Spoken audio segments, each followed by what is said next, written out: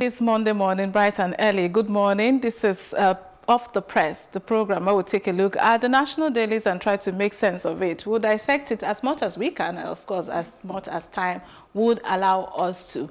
I have with me this morning to do so Liborous Oshoma, who is a legal practitioner in studio. And then, of course, Ayisah Osori. Ayisah, forgive my manners, will be joining us remotely from Germany, as always. Good morning, Ayisah. Good morning, Amaka. Okay. Liborous. Yes, we're both here. Liborous, Ayisah says hi. Good morning, Ayisah. All right. We will begin with the Punch newspaper. We'll have a couple of them before us this morning, but I'll read out the headlines as always, and then I'll begin with you, Ayisah, as agreed. So we proceed. The Punch newspaper, CBN, Naira defense depletes foreign reserve by $3.17 billion. That story is on page 21. Already displayed. Thank you, guys. And FIRS ignores Buhari's directive, sacks 9 directors on page 7. Now, we've paid federal government $13 billion for gas purchase. That's according to NLNG on page 22. And the federal government impounds British aircraft, alleges illegal flight, and begins probe on page 22. The big story for the Punch newspaper: police lament absence of COVID-19 job allowance, face masks, and others on pages 2 and 7 of the Punch newspaper. Just at the top there, we have the regular figures on COVID-19 update. So Nigeria stands at 5,959 as at today, 1,594 discharged, and 182 deaths so far. And we also have from the global scene, we're now at 4.7 million on the global scenes. All right, if you scroll down a little bit more, you will see other stories that are making the headlines. We stand high risk of contracting coronavirus, policemen fear, and PTF submits proposal to Buhari. President addresses Nigerians today, some points today. That will happen. Lagos quarantines 43 returnees from Ghana and other West African countries. Just scroll up a little if I would ask the guys. So we have picked the guys on the production team. Yeah, already there. Thank you very much. We have picture stories there. And pastors fined 5,000 Naira, bag 3-hour community service. Find out why on page 11 of the Punch newspaper. And then 5 arrested for beating Ogun peacemaker to death. Why would you do that? That's the reason on page 5. Edo Ondo polls, APC in dilemma over mode of primaries on page 14. And then Oyo shuts firm where 30 workers test positive. 30, that's a lot. That story is also on page 10. And then Lagos gives conditions for reopening of churches and mosques and others on page 11. That conversation has been ongoing. Family accuses DPO of shooting policeman dead on pages 4 and 5. This newspaper has got a lot of people shooting and dying. Well, lastly, we have minors ask Oshun to hand over Chinese for prosecution on page 11. Ayisah, over to you. We'll begin with you. If you can hear me. I can hear you. Great. Which story is catching your attention this morning? Well, actually, there are many. Yes. All right. Yeah, exactly. Liborous agrees with you. There are many interesting ones. So begin with one. It's a buffet with lots of questions. Well, okay, I'll start with the illegal flight. Okay. Just because it's crazy to hear that we don't know. I mean, what does that mean to have illegal flights? Do you understand? Like, does that mean the National Aviation Authority doesn't know about these flights? These flights are not logged. These are like, I don't understand. Clandestine. They were supposed to come into the country based on humanitarian needs, but you know, somewhere along the line there was commercial. Okay, like a passenger flight, exactly. But that still means that, does that mean we don't have the right processes in place to make sure that, you know, if it's humanitarian, surely when they're offloading, officials, Nigerian officials are there waiting, there's a protocol. How is it possible for them to be able to lift passengers without people knowing? But anyway, it's a good thing that we managed to nip that in the bud quickly. Can you still hear me? And then the other one that was interesting was the APC primaries in Edo.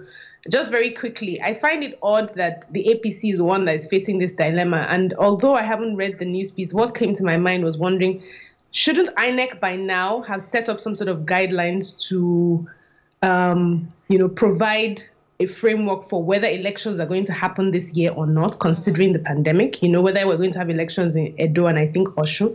So for me, what's the story in terms of INEC's responsibility? There are many countries that are holding elections even though they shouldn't. I think Benin Republic had local government elections yesterday. Even though, and then Burundi also did that, even though, and they had to expel the WHO in order to be able to go ahead with that. But I'm just thinking Nigeria should be proactive. We should already know by now if we'll be able to hold elections or not, and be able to say to the parties, stand down. All right. So we need some thinking. That's what I'm saying. Liborous is itching to say something. He's agreeing with you. All right, Liborous. I completely agree with Maisha. First, on the flight, even if it came on a humanitarian ground, there are protocols, there are procedures for even lifting passengers. Is it that these procedures, were not observed and then the flight was able to, operate commercially? And that's on one hand.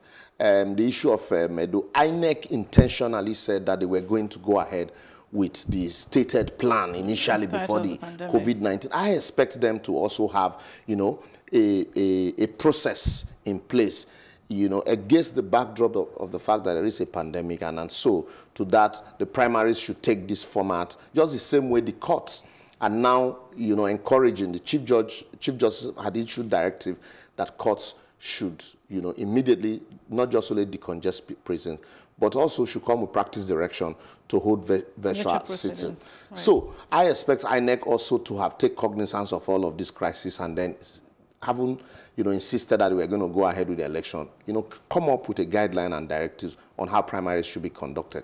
Then the issue of Chinese also, you find out that, this is one story too many. We have situations where most of the foreigners that operate in our country do not either observe our labor laws, or even when they observed, they are observing breach.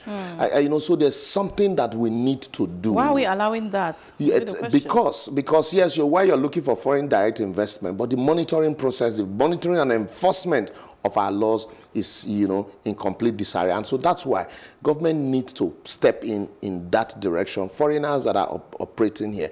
You remember the case of Ikorodu where Indians, locked up people. Yeah. And, they should observe our basic laws and, respect human rights. And lastly, quickly, the major headline, police. It's it's a project that is dear to my heart. We have the kind of police that we have today because we see our police as, garbage in, garbage out. And you do not expect the same people to travel abroad, win laurels, and then when they come here, without necessary tools, you expect them to perform magic. That is why their policing in Nigeria is not encouraging to the best. Right. So you have to make it attractive. You have to provide them with the right tools. It is not now we should be begging for face masks and the right tools for the police. In fact, just the other day when we were going home, this policeman stopped us and he didn't have a face mask and he was talking to us. For a moment, I thought to myself, did he think he was immune to... our policemen buy uniform. They buy their own uniform. They buy statement form, writing materials, and in some cases provide, equipment for their own offices. Our policemen in Nigeria. No, that's quite unfortunate. Quote me anywhere. That's quite unfortunate. Ayisah, would you encourage anyone to be a Nigerian police? Sadly not. It's terrible. Our police has been terribly underused for years. It's actually scary. I think that part of from COVID, the funds at the PTS, they would use some of the policemen are properly protected. They're not only protecting themselves, they're also protecting the public. There's actually, I think there's a photograph that had gone viral on social media as usual. I'm not sure if it's true or not, but it just showed a man without a mask. Well, a man who was selling masks but was not wearing a mask. So he was being apprehended by two policemen who are also not wearing masks. So people are saying, so the joke was like, so who is crazy here? But anyway, that's Nigeria. All right. Do you have any further intervention, Liborous, before I move on to... Yes, briefly on the same Punch newspaper. I think there's a headline. Let me quickly look at your Punch newspaper. There's one that caught my attention also on the issue of There's FRS, there is, we have paid for... yes, on the police also, the family accusing the DPO of shooting police. You know, there was one time I was listening to the Metropolitan Police Officer in West Yorkshire talking about, you know, the use of firearms, that for you to, you know, operate firearms, you have to be properly trained for it.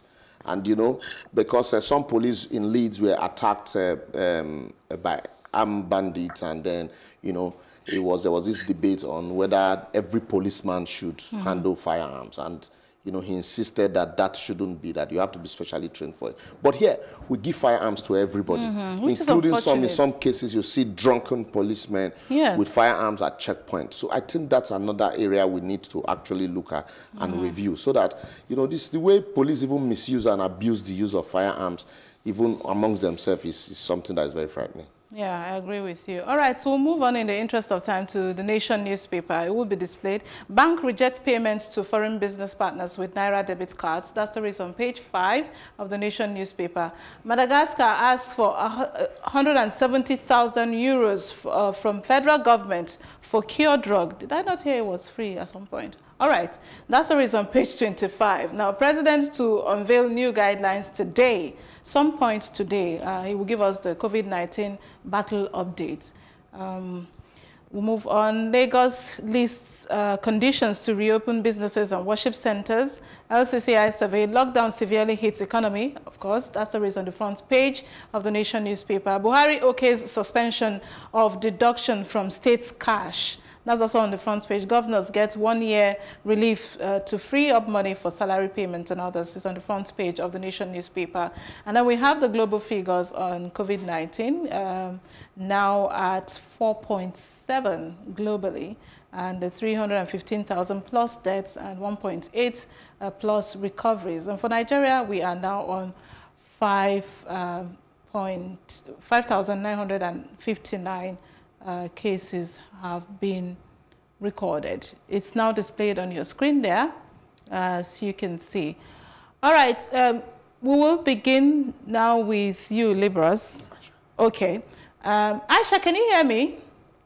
Yes, I'm here. Okay. All right, let's begin with you, maybe. I read out the headlines. I'm not sure if you heard all the headlines, but Madagascar is asking that Nigeria pays 170,000 euros from the federal government for the cure drug. They're already calling it, well, for them it's the cure drug.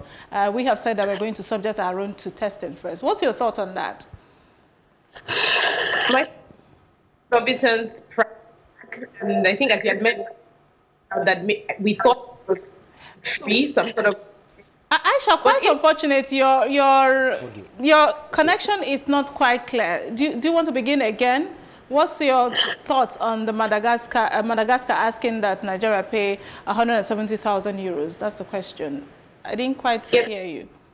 Can you hear me? Yes, much better now. Yeah, I was saying that we thought that the cure drugs was a measure of that Madagascar and other African countries. But I think for me, that price tag is more the fact that the main ingredients in this drug, Artemisia, I think it's called, apparently it's all over the place in the north. So for me, it would be, why haven't we tapped into it already and sort of started experimenting if we want to, instead of paying this exorbitant price tag? But I think it's also linked, this search for a cure obviously is a global one, and I think we need to be very, very careful about what we now start calling a cure and who is going to be ready to be experimented on. So for me, those are even more important than the price tag. Do we have the money? Can we afford it? Probably not. But more importantly, will it be used by anyone? And I think it goes to what we're expecting to hear from the president today in terms of his guidelines. For me, I mean, obviously we're anticipating, but if we want to ease lockdowns, what should be critical, what we should be considering is whether we've gotten our transmission under control. People say we've not yet peaked. So what is our exit strategy? What's the capacity of our healthcare systems? Can they cope? Can they detect, test, trace at this point? You know, we're now almost, we had the first case in February. We were locked down from, I think, the end of March. Yeah. So we've been this for like almost 8 weeks now. What have we learned? Have we minimized spreads in hot places? Here in Germany, almost overnight, most pharmacies, hotels, there's now a plexiglass between you and, whoever you're talking to. Have we put this in place in our shops, in our stores? If churches are going to open, how are they going to minimize contact? So for me, this will be the many interesting things I'd like to hear when the president makes his remarks later today. I mean, talking about exit plan, Ayisah, the World Health Organization, they said sometime last week that we shouldn't expect coronavirus going anytime soon. So, I mean, we might as well start planning of how to live with it, and, continue our life. Liborous. Yeah, fantastic. Two things. The first one is on ease of lockdown and conditions for reopening of churches and mosques. When the numbers were in hundreds, we locked down. And now that the numbers are in thousands, we have eased the lockdown and we are gradually returning life back to normal. We have not done anything new. We have not, there is no cure. Not that the centers, the testing capacities have increased like it should be. And so well, it has increased, okay, not as it should be, like I said. We are more concerned now about, the economy. Yes, I agree, hunger is a worse virus, but, you need to be alive to even contend with hunger. So a situation where, yes, we are treating people also. We also are not stating what we're using to treat. So it's almost with this, and you want people to believe that this thing is as serious as it is. And then you're taking all of these steps contrary to the belief. It's going to be very difficult for you to convince people that it is as serious as it is because you have not done anything new. Ayisah asks basic questions. What have we installed to ensure that even if people go out, you saw the markets on the 4th of May, you saw how Lagos was, in a total chaos.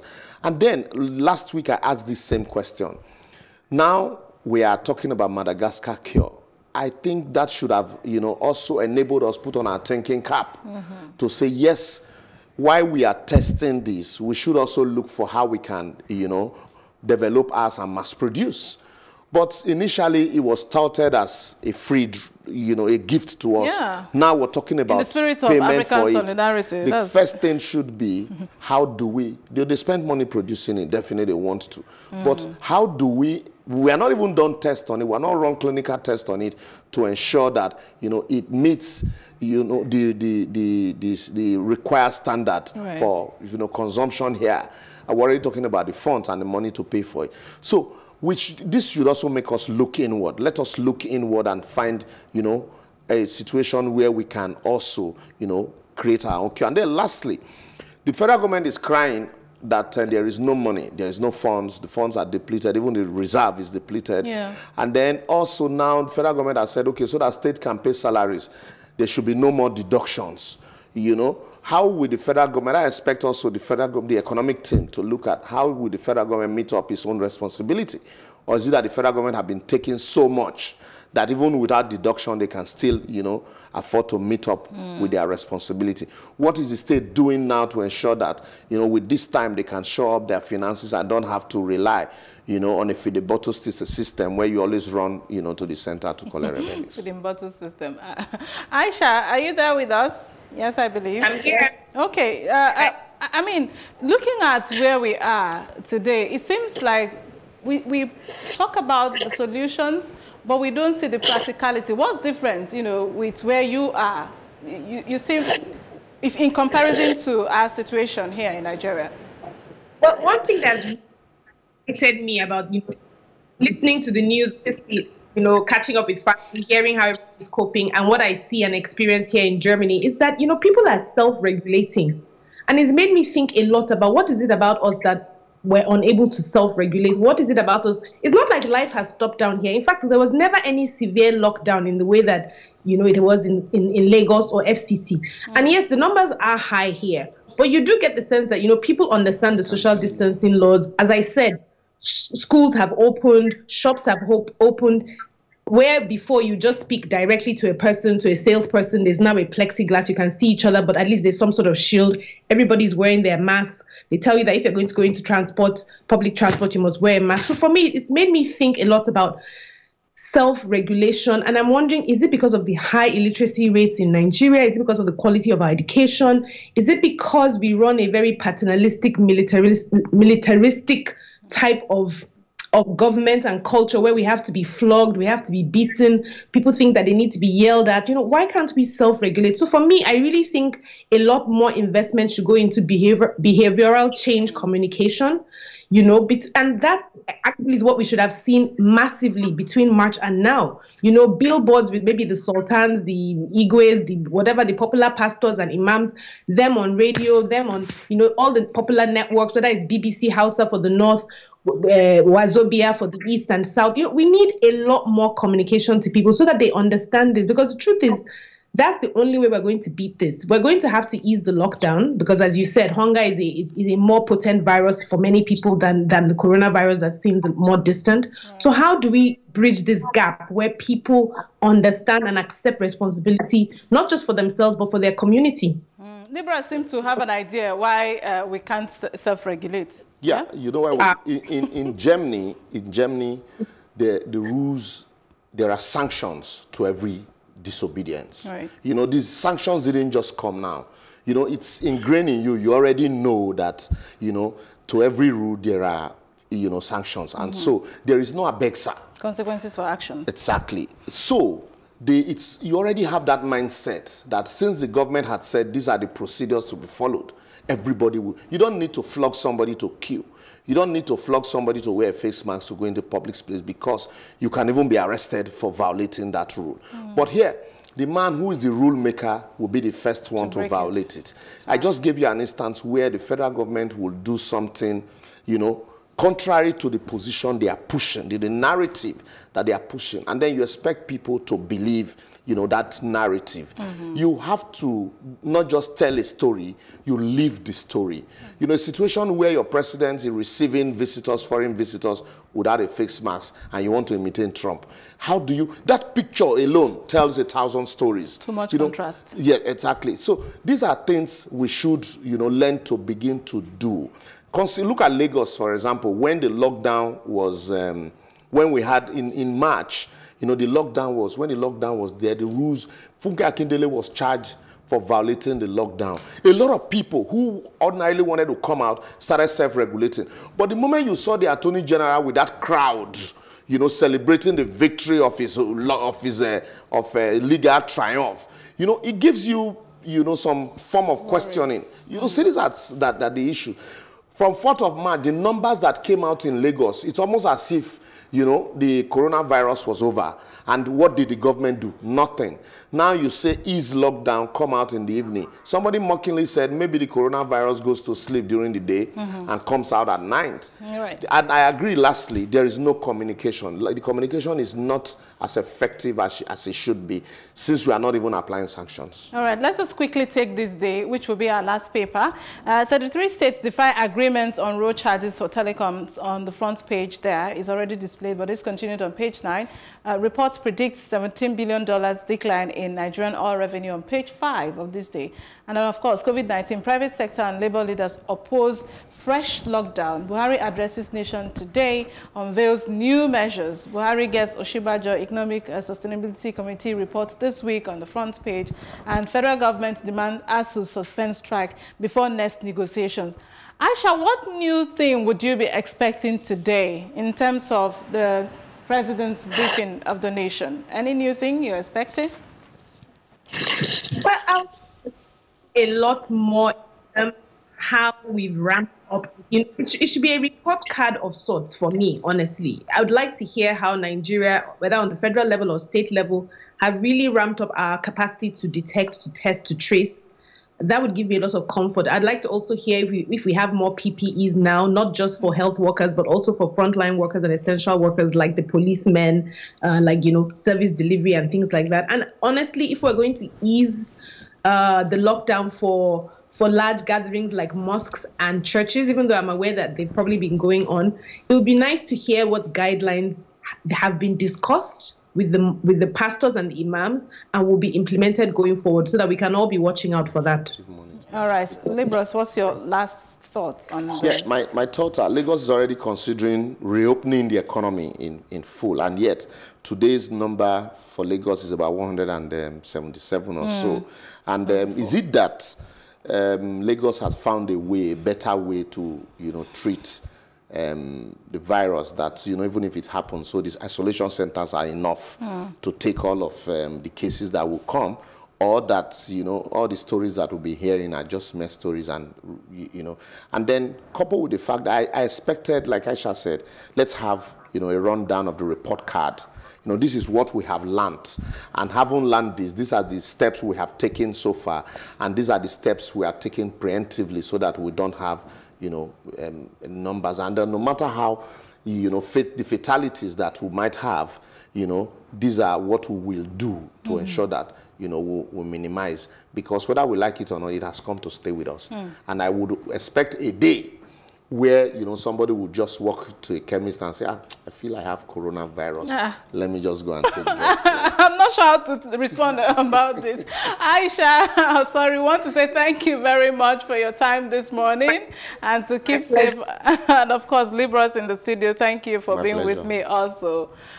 All right, that's why we call it a wrap on Off the Press this morning. I don't know what Liborous was talking about by medicine for COVID, but please do stay safe out there until this is completely over. I am Amaka Okoye.